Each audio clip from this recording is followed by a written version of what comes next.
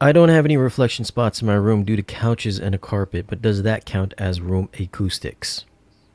Don't have any Well, reflection everyone spots. has reflection spots. I mean, we work out every reflection points to where speaker where If you've got acoustics are being positioned. If you've got, I'm maybe misunderstanding this question, but if you've got speakers, you've got reflection points.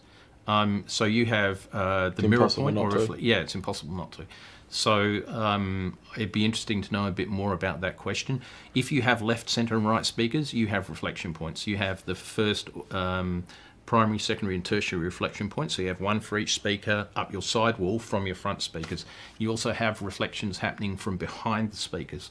So you absolutely, the only place you don't have reflections is if you've set up your 5-channel system in the middle of a paddock somewhere, and you have no walls. I think he wants to know, does his couch and his carpet count as room cool?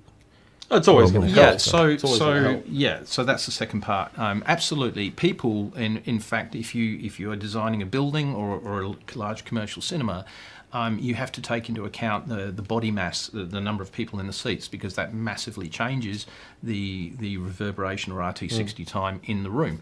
That changes because we are very absorbent in terms of sound, and furniture is as well. So yes, absolutely, it makes a difference.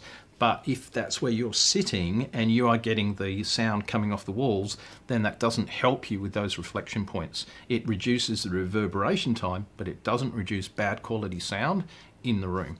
But yeah, I think the freebie acoustic treatment is definitely the carpet or rug, the seats, using, we always recommend people to use DVDs or books at the back of the room for like a cheap diffuser. If you have to, yeah. If you have to. It's not perfect, but it's better than nothing at all.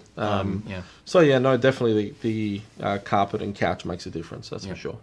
The difference, or the point of difference here, is what difference are we talking about? Are we talking about reverberation time, off-axis sound, reflection, decay time?